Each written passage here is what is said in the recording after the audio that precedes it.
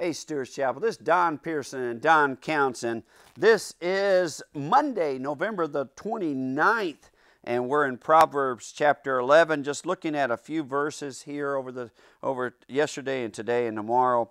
Proverbs chapter 11, verse 17. Listen to this word.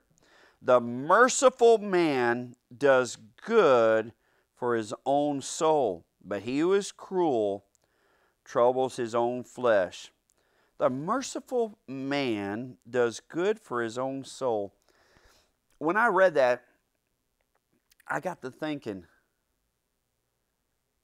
who do I know that would fit this description of being a merciful man?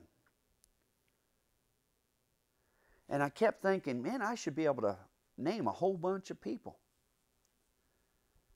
But my list is very, very short. I don't know whether that's true for everybody. I just know that my list is very, very short. Actually, I've known some really, really good men, some godly men. But this attribute of being a merciful man, I can only think of one person.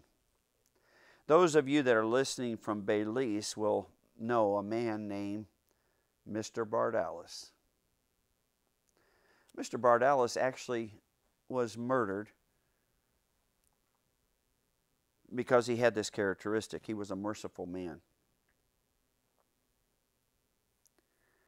In fact, I can't think of another word that better described him. He was good, he was godly, he loved his family, he was loving to others, but he was merciful. He went the far, far extra mile to forgive and to show kindness. And he didn't do it just once in a while. That was his nature. And it was good for his soul. It was good for his soul. You know why this devotion is sad for me? Not because Mr. Bardalis is gone. I know where Mr. Bardalis is. You know what's sad for me about this devotion? Is that he's the only man I can think of that I would describe with the one word, merciful.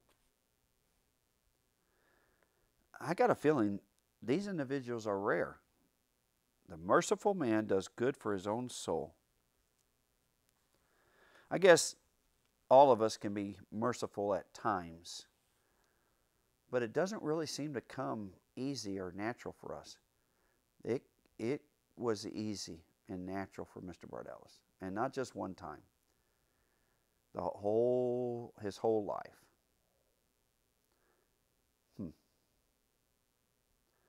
Love you, Stewart's Chapel. Right here.